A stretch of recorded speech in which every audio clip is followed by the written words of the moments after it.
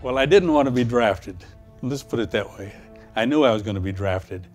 So I told him, well, I'll go downtown and see what's going on. So I went down to the post office in LA, and I'm walking down the hall, and I walk up to the Marine poster.